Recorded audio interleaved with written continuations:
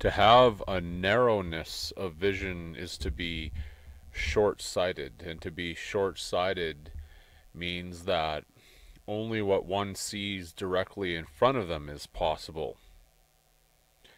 And this is why so often when the aspect of what is to come is being talked about, and it's stated that all the things that are going to unfold, these immensities, are going to be occurring very soon.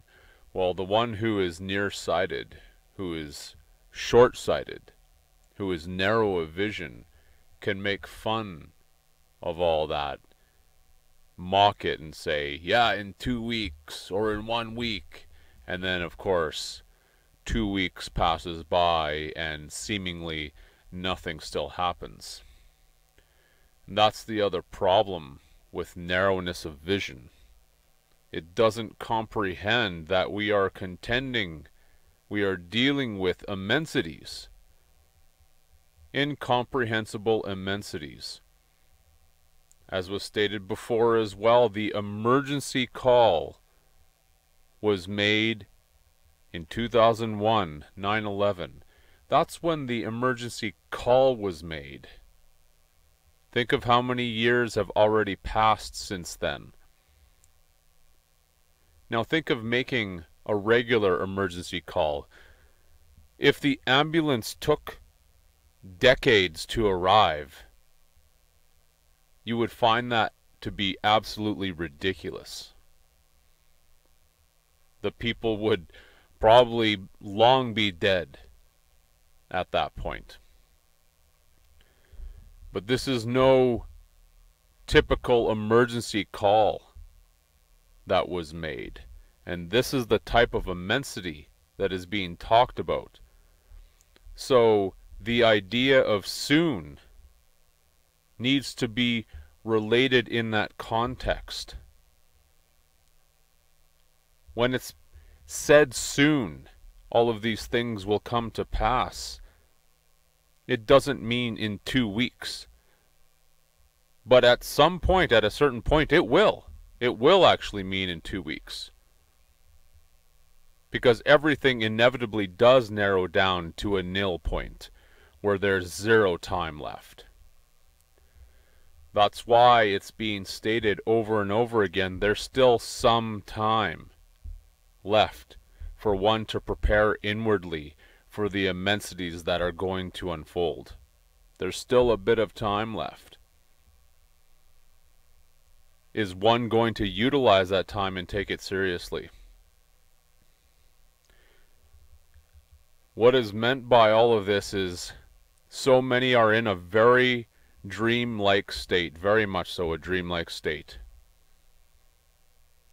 And that dreamlike state is going to turn into a waking nightmare, just to put it succinctly, just to put it bluntly.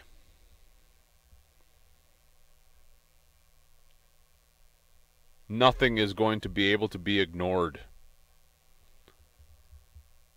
The alarms that have been sounded for so long, for so many years, the emergency, the very real emergency that the heart has been sounding the alarm on, the earth has been sounding the alarm on, all of that is no longer going to be ignored quite soon. It's going to be a brick wall. It's going to be the end of the line. So right now, yeah, still right now, people can mock it and treat it like a joke, and things still seemingly are trundling forward. The mockers, the jeerers, the jesters, they can keep saying, so in 2 weeks, right? LOL. Yeah, go ahead. Make that statement to eternity as well. Make your mocking statement. Just jest the whole time about the very real pains, the very real emergency that we are in. And one is going to see how far that takes them. The brick wall is inevitable. The end of the line is inevitable. That's how this all works. The truth is arriving, and the truth is also not a democracy. It doesn't matter if you have every last individual on earth that says they vote that all of these things to pass aren't going to. None of it is going to happen. Well, it doesn't matter. The truth is the truth still. It's not a democracy. It doesn't get to be put to a vote. So it doesn't matter how many theorize that all of these things aren't going to unfold. It doesn't matter at all. It's inevitable. That's the price of consequence. That's the whole sequence of the consequence. There has been so much action done from the incorrect vision. So much that inevitably it comes to an end, and there's a price to pay. There's consequences behind all of those incorrect actions, all of the debt that's been piling up. A seemingly endless amount of debt. It's exorbitant. That doesn't just disappear because a vast majority just want to wish it away, or they want to vote it away, or they want to create some new age ideologies that just dismiss it, just toss it to the wayside, just because it's inconvenient for one's desirous pursuits to have to contend with. Well, the truth doesn't care about one's desirous pursuits. The truth is the truth, and it exists alone. It doesn't need anyone or anything else to be the truth. It doesn't require anyone's belief, even. Not in the slightest. It's not like so many people's false sense of confidence requires other people's belief to be propped up. Otherwise, one doesn't have confidence in themselves. That's why so much of these so-called qualities are just illusions. Those are the illusions that so many carry. Social media has absolutely proved that out. Everyone just clamoring for attention, calling all of these individuals on these sites their friends. Just thousands and thousands of friends all hitting that like button. How many real friends? That's what this is all about too, separating the fake from the real, the illusion from the legitimate, the mind and the heart. It's one crown or the other. The end, that's all there is to it. One cannot have it both ways.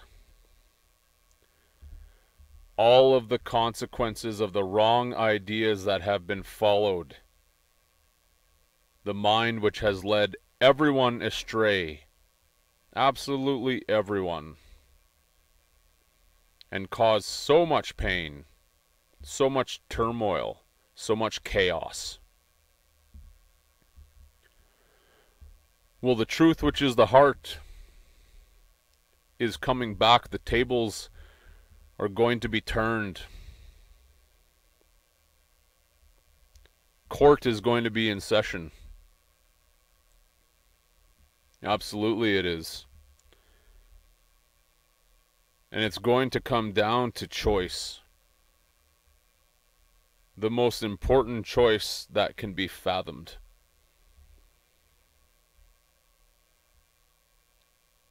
And that choice can't be dismissed. The alarm can no longer be dismissed at that point. You can't just shove it to the side.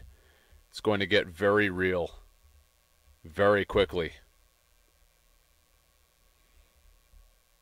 But right now, in this moment, The short-sighted, the narrow in vision can continue laughing at it all, treating it all like a joke. Go ahead, keep enjoying laughing at everything, at the amount of pain caused, if that's your desire to do so. Eternity hears your mockery, and all that will be judged, especially when you're hearing the revelation being brought forth, and you still choose to mock and laugh at it.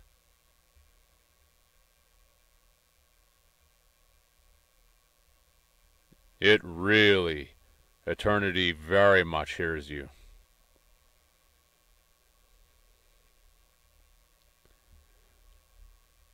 So that's the question. Does one want to remain nearsighted, narrow of vision, or does one want to expand their vision and no longer dismiss the alarm? Because inevitably there's going to be an alarm that no one can ignore any longer.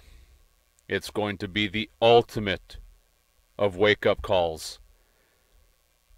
And this so-called dreamlike reality that people think is going to last indefinitely, well, that dream is going to disappear all at once. And everyone, absolutely everyone without exception, is going to find themselves in a waking nightmare. And that's not being said to push fear. It's being stated as part of what one needs to prepare themselves for, and how serious, how damn serious this all is. Throw your TV out the window. Chuck everything that's a distraction out. Get rid of it all. Stop listening to the garbage.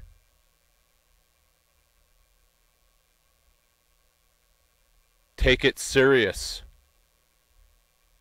One's intention is what matters as well. Is your intention to take it seriously and to see what's going on?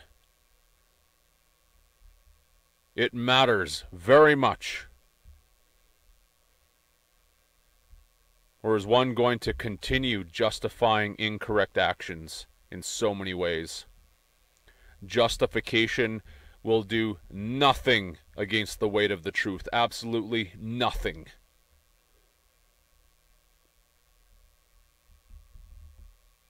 It's all so important. That's it for today. Talk to you again soon.